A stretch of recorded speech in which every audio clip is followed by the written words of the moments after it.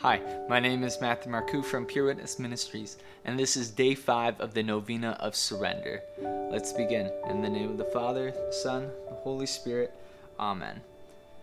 Jesus says, "And when I must lead you on a path different from the one you see, I will prepare you. I will carry you in my arms.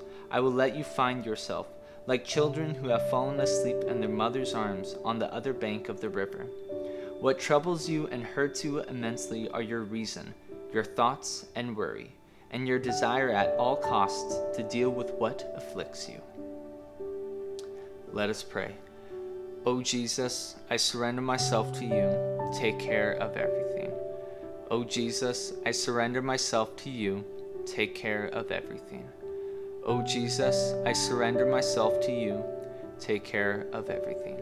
O Jesus, I surrender myself to you. Take care of everything. O Jesus, I surrender myself to you. Take care of everything. O Jesus, I surrender myself to you. Take care of everything. O Jesus, I surrender myself to you. Take care of everything. O Jesus, I surrender myself to you. Take care of everything. O Jesus, I surrender myself to you. Take care of everything. O Jesus, I surrender myself to you. Take care of everything. Amen. In the name of the Father, the Son, the Holy Spirit. Amen.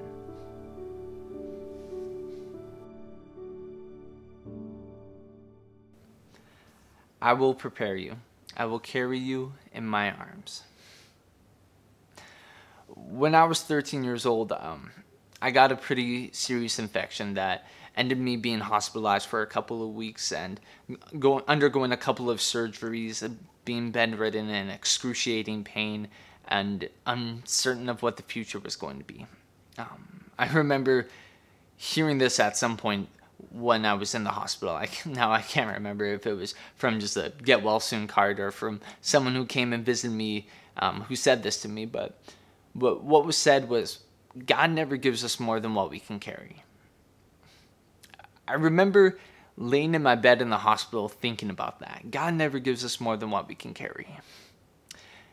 Is it true? Is it true that God never gives us more than what we can carry? And at that point, I felt like what I was going through was more than what I could carry. And I don't know about you, but I've experienced this many times in my life when hard times come and difficult situations arise, and I quickly realize that I can't make it on my own. I need a Savior.